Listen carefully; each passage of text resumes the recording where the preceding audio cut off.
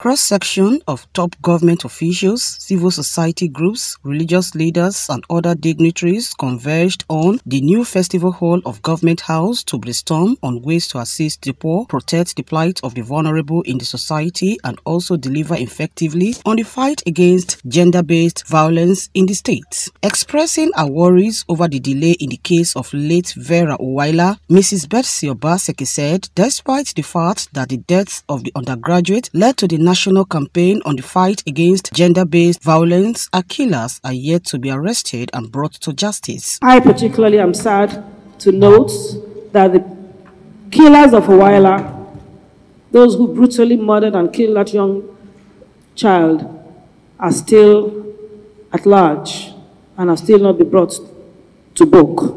And we are using this opportunity to call on the Edo State government and all of the agencies involved, the police, civil defense, and all of the relevant bodies, to please step up the work and ensure that Uwaila's killers are caught and prosecuted.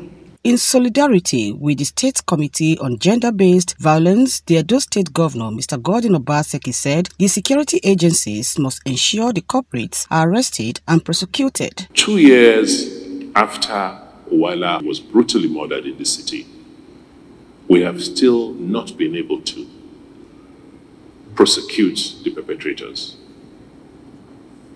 The Inspector General of Police insisted that this case should be moved to headquarters, which was done. As we speak, investigations are stalling. The investigation teams keep asking for money to do their work. This is really, really sad. And we will not be able to make progress in our fight against gender-based violence except we get the support from the very highest authorities in Nigeria.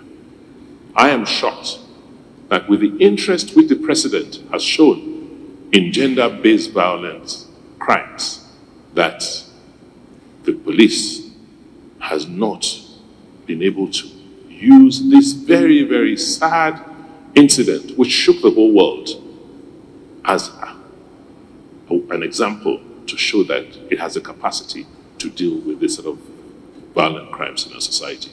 Governor Obaseki thereafter launched the Gender-Based Violence Training Manual prepared by the Edo State Task Force on Gender-Based Violence. Patience Osaugiwa reporting.